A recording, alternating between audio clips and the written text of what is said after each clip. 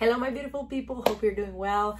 Today I have an unboxing of a small business item that I've been waiting for a while. It came from the other side of the ocean, so I'm very excited to finally have it here and be able to open it with you guys. So we have the Noble Collection stand in which the Sorcerer'S stone comes, and while it's really pretty and kind of hard to put the stone on it, it does the work. But when we saw in Fantastic Beasts, Crimes of Grindelwald, the stand in which Nicholas Flamel had the stone, we're like, oh, so that's where the stone is supposed to go. So Spellbook Broom had the stand. I always look like a savage trying to open stuff that comes really well packed. Like, I should open these in private and then come to you guys. Okay, so Spellbook Broom makes the stand where you can actually put your Sorcerer's stone just like Nicholas Flamel had it in his house. How cool is this? Thank you so much for this collaboration. I'm very excited to finally be able to display my stone how it's supposed to go. So you will see me that I'm gonna remove my stone from the Noble Collection base. Right now I think it would just look so much more better on that. And another thing that I have is this lamp. They offer this lamp and you have to send them a couple of pictures. Let me show you.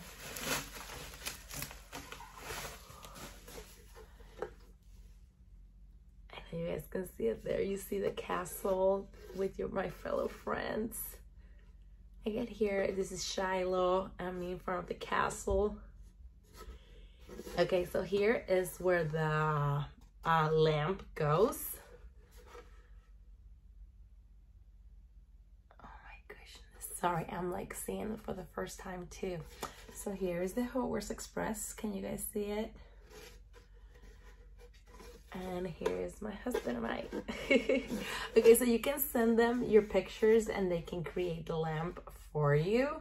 The switch that they have, it's for Europe, not for United States, but I feel you can find in IKEA, they have the plug that you can use to actually make these lamps work.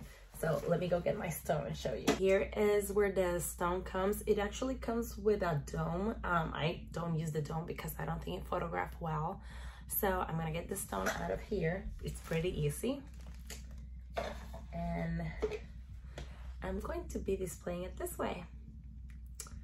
So if you haven't seen the Crimes of Grindelwald or you don't remember, I recommend watching it soon because Fantastic Beasts 3, The Secrets of Dumbledore is coming out in less than a month, in like a month and a week.